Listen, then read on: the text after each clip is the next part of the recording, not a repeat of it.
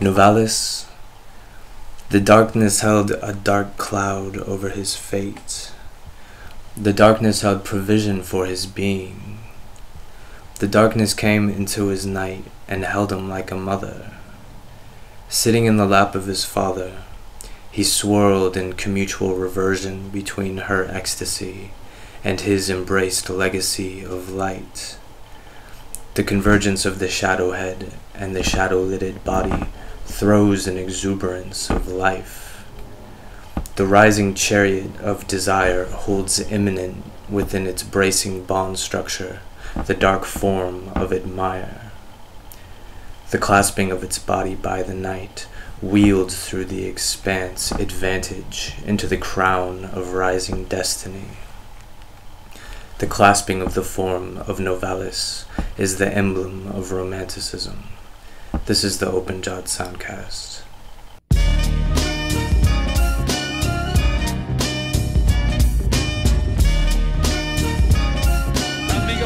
Something like this.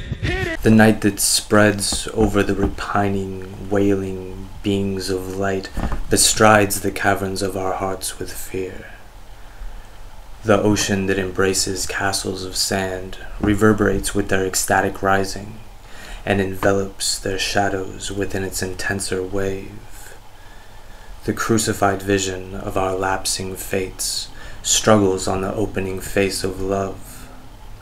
The swirling of our hearts against the rising of its body concocts an empty spiritual fire. The inner-held truth of the enveloping wave is the vibration repercussing the form of rising power, holding a resounding angel wing of life re-encompassing, transcending fire. Novalis rose to preeminence in many fields of study.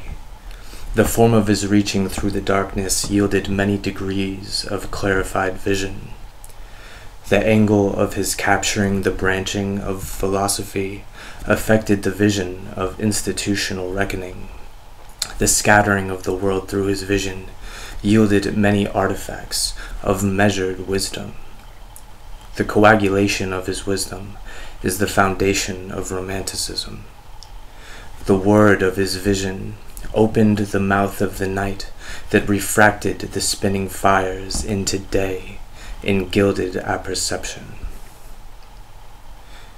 Novalis died a young man. He knew he was going to die when he wrote Hymn to the Night. He knew the embrace of the goddess enveloping the convergence of night with day in a gilded ray. He embraced the night in its clarifying wave.